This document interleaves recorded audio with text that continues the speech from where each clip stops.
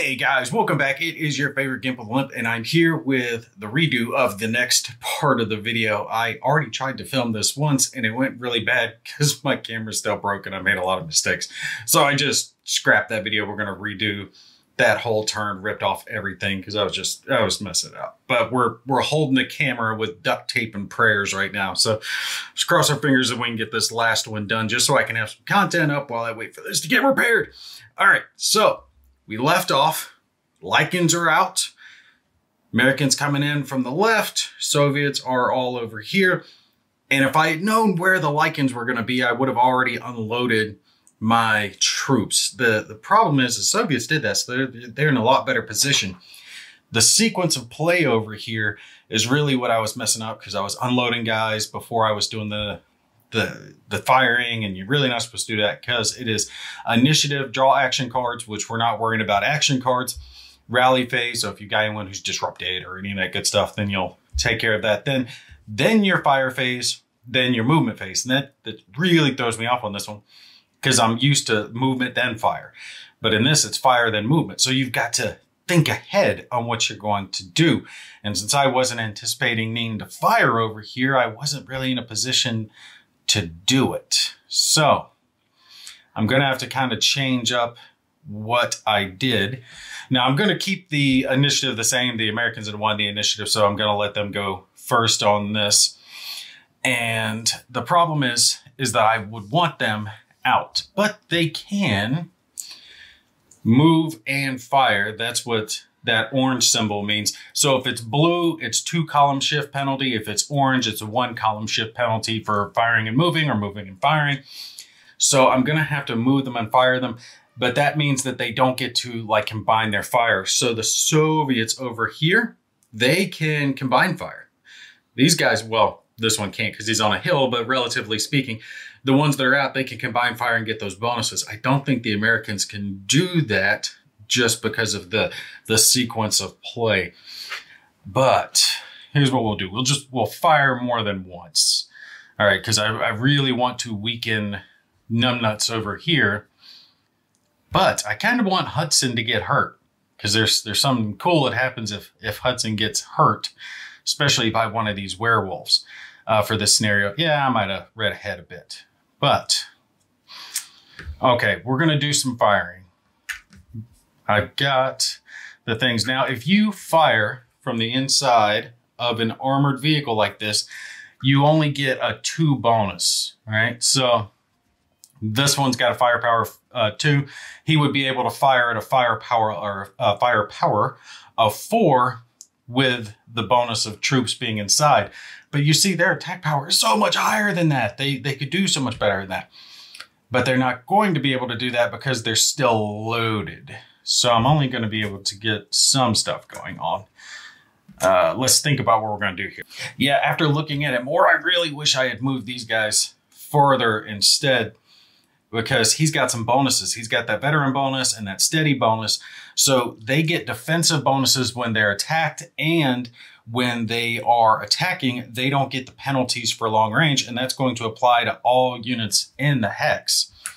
And the range for these guys looks like it's all green range band with the exception of one hero in there that is orange. Now, we're at 3 hexes anyway, so it's not a huge deal, but there are certain bonuses that are going to apply based on that range. So like green, it's normal range up to 3, but you can fire up to 6 with a long range penalty. Thing of it is, no one's going to be shooting longer than 3 hexes anyway in this scenario because it's night. But if it wasn't night, his little steady bonus would mean they could fire up to long range with no penalty. That's good.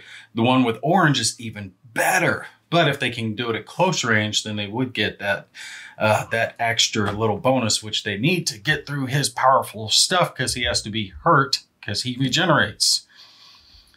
Let's see.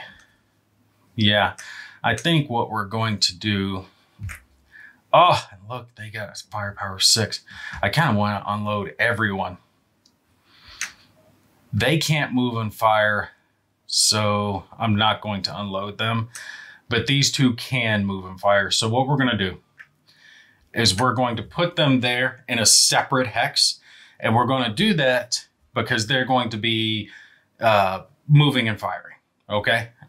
But I can't do that until the movement phase. And here's where I'm kind of lost. I think in this, they would have to, they could move no more than half their movement value. Unloading there is fine. They can do that, but no, I don't think they can do that since they're loaded. Yeah, I'm just going to have to unload them.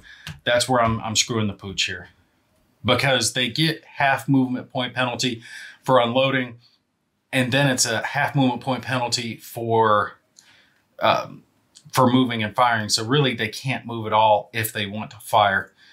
Crap. Okay, yeah, that means I'm only going to be able to get a couple of shots off. So these guys are going to unload. And we're going to unload Recon here because I want to try to make Recon his target instead of Hood and the Humvee. So the Hood's so much better. These, the ones that are moving, they are not going to be able to fire. So they're getting the penalty.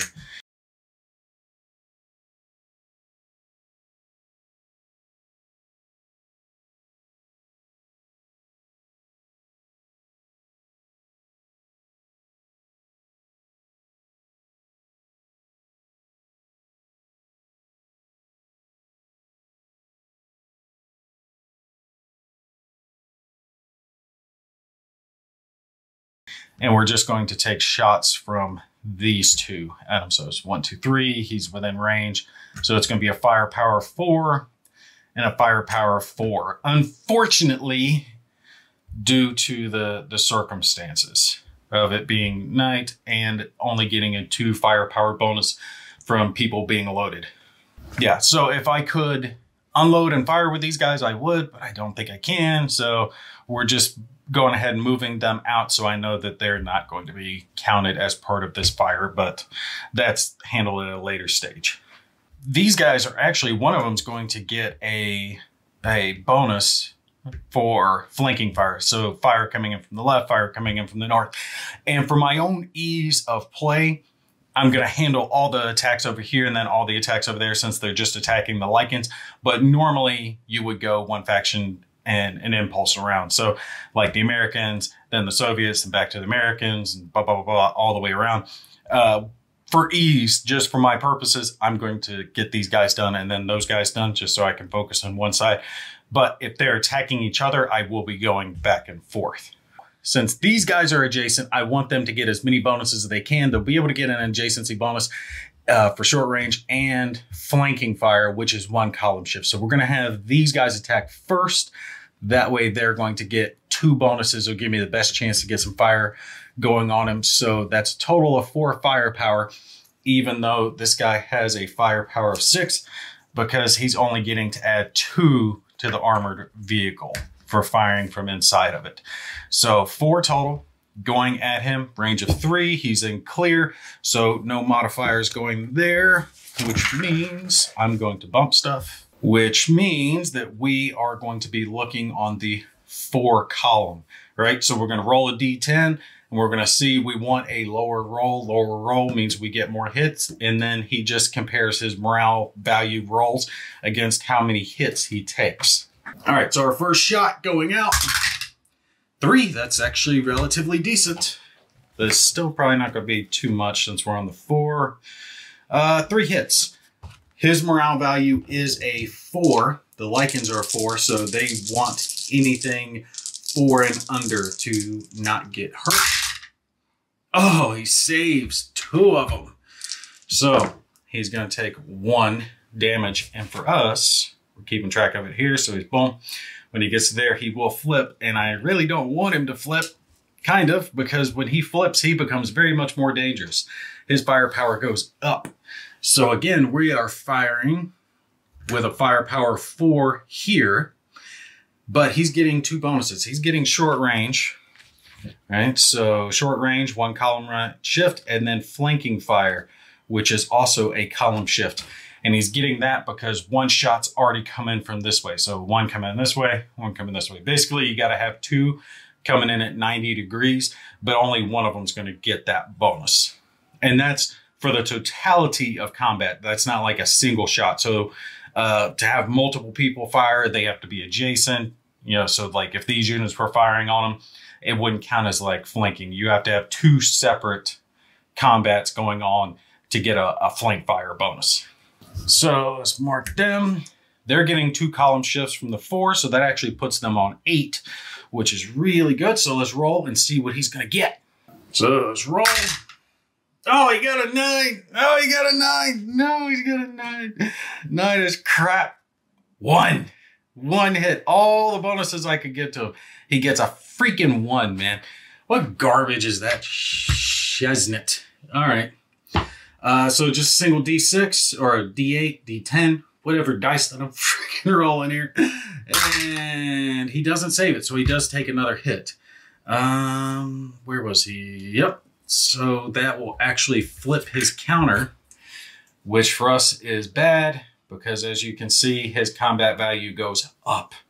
He's a 12 normally, and then he gets pissed and he goes to 18. Not good. Not good at all. I would have hoped for more hurt to have gone down range on him. I got a feeling he's just going to lay waste because they're going to move after I'm done. Now I get to do my movement phase after this. I will still have half movement value for these guys. Like I said, I just moved them out so I'd remember that I'm not including them in the fire phase. They're going to be moving up to half their movement value. These guys have fired, so they won't. So let's check the Soviets real quick. Soviets got a couple of things going on. We got one here.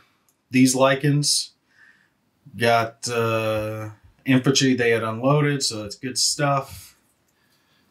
This one has, what is that, a firepower of 6. So if he does 6 and has him join in because he's adjacent, that gives him a 2 column shift bonus, which will put him on the 10 column. 10 column is pretty damn good. Or he could have 2 6-power shots going at him. This one gets a short range bonus. Which would be better? Which would be better? They're out in the open. They're going to move, and more than likely, they are going to get stuck into close assaults here in a sec. They're either going to move against these guys or over in this direction towards the building. I don't know. Both attacks are pretty good. All right, we're going to try this. I don't know. Because both are good. So a 6-power attack or a close range attack, that would be 8 firepower. So 8 column and 6 column, or 2 column shifts over, which would be up to 12 column. So I can have 1 really powerful attack or 2 okay-ish attacks.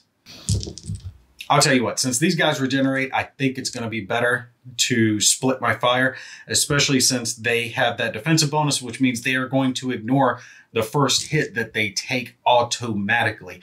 So he's going to fire. He is going to be on the 8 column. Let's see what 8 column can do.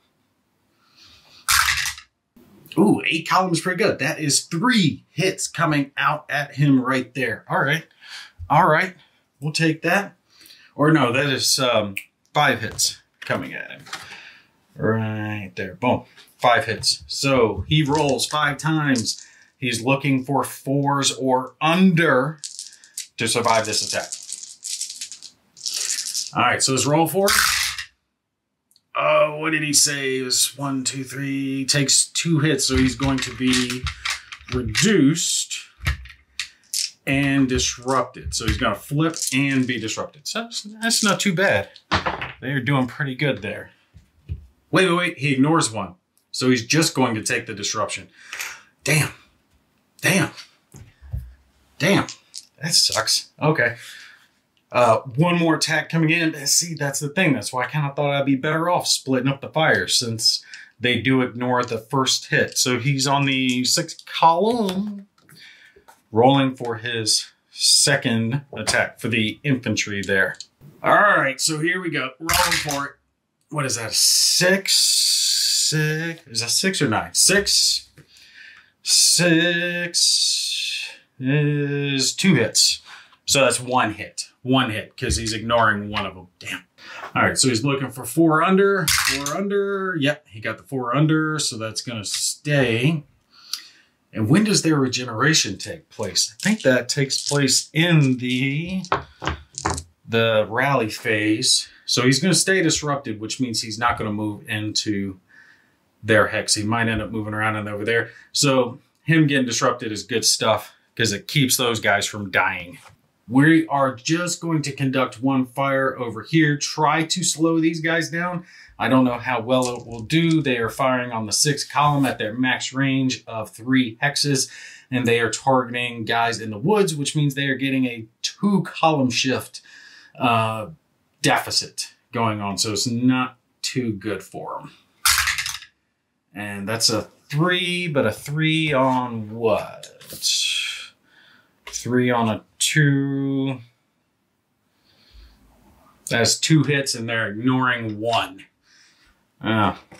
So they're not getting much on this. So they just need the 1 morale to save them. And yeah, they got it. Damn, that is brutal. That is brutal. All right, so that's fire phase complete. Everyone who could fire did fire. These guys have line of sight blocked. He's up on top of a hill, so he can't shoot. Those guys fired to movement phase. And again, we would go back and forth, but I'm going to do one side and then the other. These guys had unloaded. That's why I marked them as moved. They're not going to be moving. So they have half movement points, which means they've got 1. Basically, they can do. And I want them to go here. I want to get his attention. Have him attack them. Yes, it will be bad. More than likely, Tiny's going to die. But Hudson won't, because there's a little trick coming. Damn it. I don't think these guys exert a zone of control. The Lycans, since they only do their attack in their hex. So I think this guy can move. I don't know. It doesn't matter. I'm going to move there, so he's staying anyway. To a defensive hex. Yeah, that's what we're going to do. So he's moved to there. He's moved. And my hope is Gunther here, Gennari, whatever his name is going to go this direction because I want him to attack Hudson. I do not want him to kill, especially my Humvee. I really don't care if he kills the recon guys, though. All right. For the Soviets, I don't think I'm going to... I want to keep him there for now as defensive. I want to keep these guys there for defensive. So they're going to stay and the rest of them fired, which means now we're just on the Lycans and where they're going to move. And they get rolled for. All right. And since the Lycans are kind of like a third-party wishy-washy thing, there's really no way they can move as far as not moving towards an enemy and completing their objectives. So as far as disrupted, I'm going to leave the disrupteds and count them as like being hit, being hurt, all that good stuff. But I'm still going to just let them move in to attack and do it that way. I'll treat the Americans and the Soviets as normal, but I'm making a judgment call on that because I don't want them getting disrupted, moving away, regenerating, coming back, getting disrupted, moving away, and it kind of dragging the game out. So we're just going to let them get stuck in. All right, so first we're going to roll for Gennari here. And it's 1 through 5. He's going to move towards the closest enemy combatant. 6, he's going to go towards one of these 2 places, be this one since it's the closest. So let's roll for him and see where he's going. All right, so he's going to go towards the closest combatant. Here's what we're going to do. 1, 2, 3. 4, 5, 6, 7, 8, 9. If I get a 10, we'll re-roll it and see which way he goes. Hoping for a 1, 2, 3, because again, something special happens. But I can live with 1, 2, 3, or 7, 8, 9. I just don't want a 4, 5, 6 because I really don't want him to tear that hex up. All right, so let's roll for him. See what we're going to get. 3. Get, you mother fudger. Yes, perfect. Yes. Okay, he's going to kill my guys, and I'm happy about it. I know you guys are like, what the hell are you doing? You will see. You will see. All right, for numbnuts over here, we got to roll. Where's he going? And it really doesn't matter. whichever way he goes, he's attacking something. So he's either going to be attacking these guys or he's going to be attacking those guys. So let's roll 4. He got a 1. So he's going to go towards the closest enemy, which means he's going to go here and attack. And again, normally this wouldn't happen. I'm just allowing the disrupted just so I, again, don't get into a chain of lichens running back and forth as they get disrupted and regenerate, disrupted, regenerate. It'd be a whole thing. At least this way, they can either die or kill shit. Same thing with Dummy here. And again, pretty much either way he goes, because I don't want to send him that way and leave this one down there, having it being too easy. So he's probably going this way no matter what. 3, so I go towards the closest enemy, which again, the closest enemy is this one and this one, since they're both 3 hexes away. But he has 2 enemies down here that are 3 hexes away, so thematically it's going to work. But again, like I said, I want to kind of spread the lichen pain out instead of focus firing, because then the Soviets up here just get raffle stomped. So he will go this direction. And that's going to be 1, 2, 3, 4. Go that way. So at least he's not going to get tag team fired by that BTR. Because if I move him there, that's just stupid. He'll get shot all to pieces. This way, it gives him the best chance of coming in here, getting those Soviets. Okay, so when it comes to close assault, there is one special rule when it comes to the lichens. The first time they attack the side that, or anyone that is being close assault by the lichens has to take a morale check. And if they fail, they become disrupted. Whoop, sorry, bumping my camera stand there.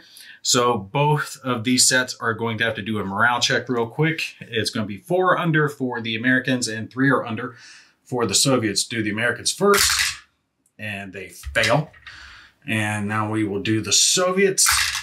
And they pass. I'll be damned.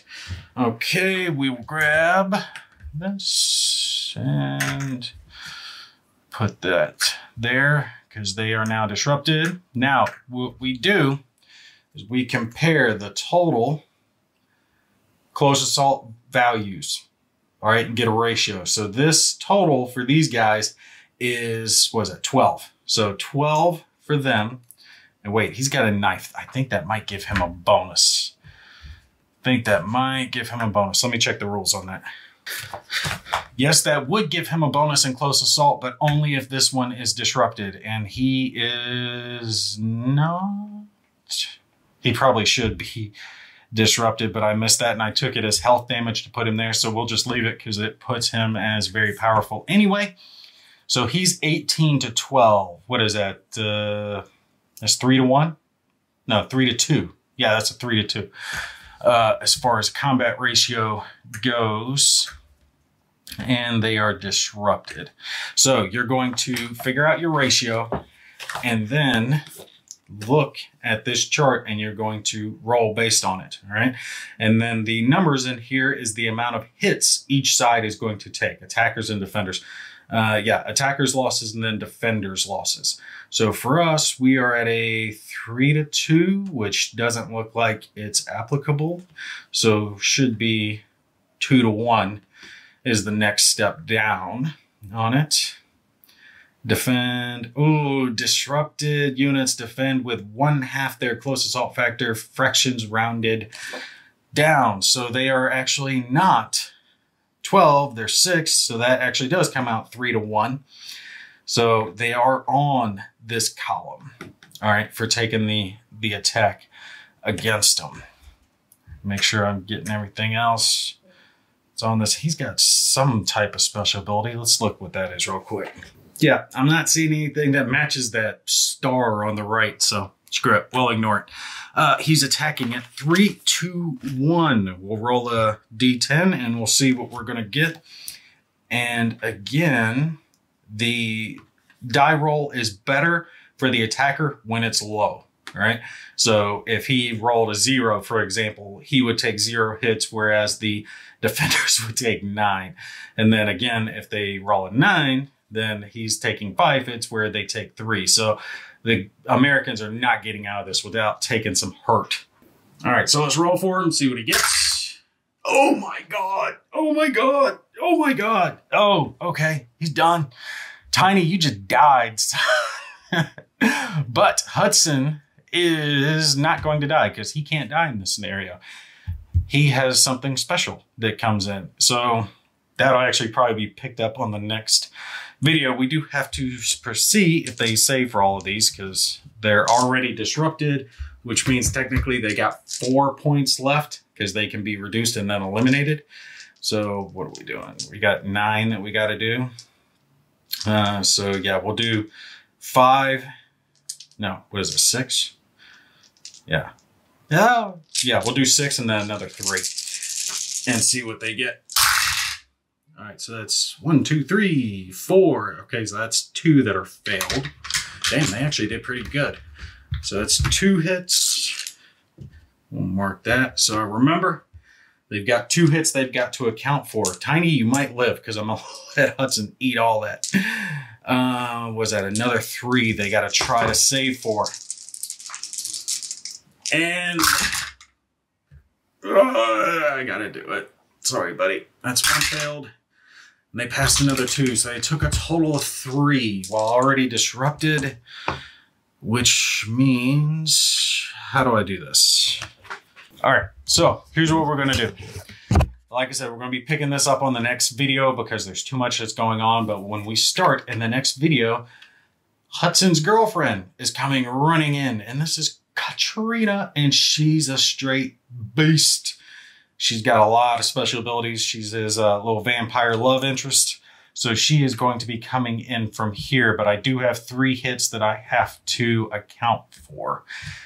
And since Hudson can't be killed, I'm gonna give him 2 of those and I'm gonna give Tiny 1, which will reduce Tiny and reduce Hudson, but Hudson can't be killed. So I'm kind of gaming the system a little bit there. Sorry, guys. It is what it is. And leave them as disrupted. And they are going to have to retreat Hex. So they will end up there. Torn all up from that horrible, horrible lichen attack. But immediately, she's going to come running in. All right, so this is handled before we even go to the next turn. She's going to come running in, and she's going to try to put the hurt lock on Gennari for beating up on her her male side piece there. We will get that on the next turn, but we got to handle this right now. All right, so what I've done is I've grabbed up the deck here, and we're going to draw the top. Remember, we got roughly a 40% chance that this attack can go through because it is against an armored fighting vehicle. If it is not accurate, then, or it doesn't show that on there, then it'll get discarded and they will not be able to attack the armored fighting vehicle this round. And this is ferocity is what I'm looking for, I believe. Yep, reducing, eliminating AFVs. So this first one was successful. They can attack them in close assault.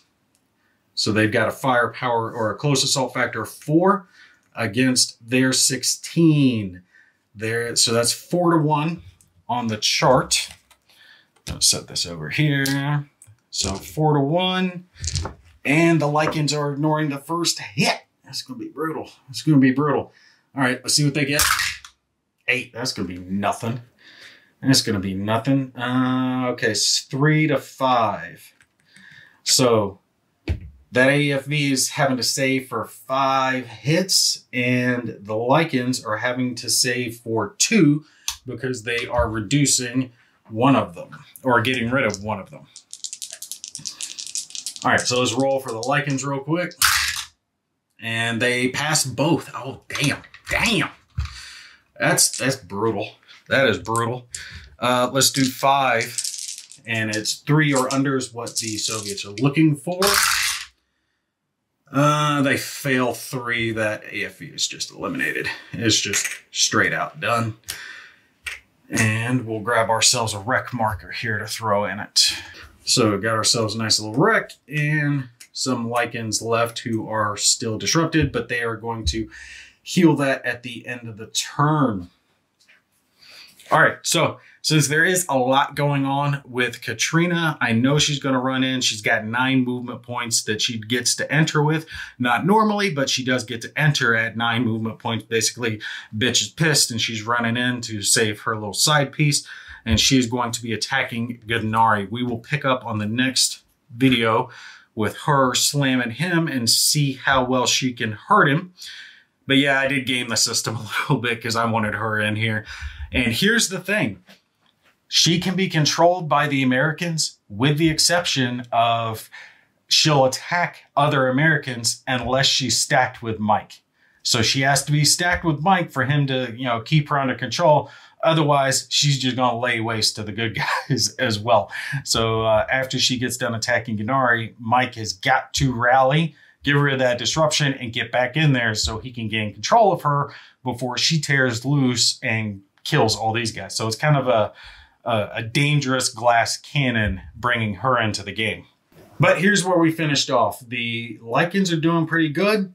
They're going to heal back from the disruption. This one has torn up the Americans, but the Americans got their special girl coming in to save them. And we've got one down here that is going to potentially lay waste to these guys unless they can get some concentrated fire going. But that's going to be hard since they're in the woods here. So not a whole lot that this BTR can do right now unless it moves in. And if it moves in, it can be torn up by the Lycans just like this one just did. A lot of special rules, a lot of moving pieces when it comes to this game, but definitely a fun one. I gotta say, I love stuff. The vampires, werewolves, all that good stuff. Hell yeah, I'll play this all day long. All right, but you guys stay tuned. I will be back with the next video. I can only see half of what I've recorded, but I hope I got all of it because the screen on my camera is just, it's gone at this point. All right, you guys take care. I will catch you in the next one.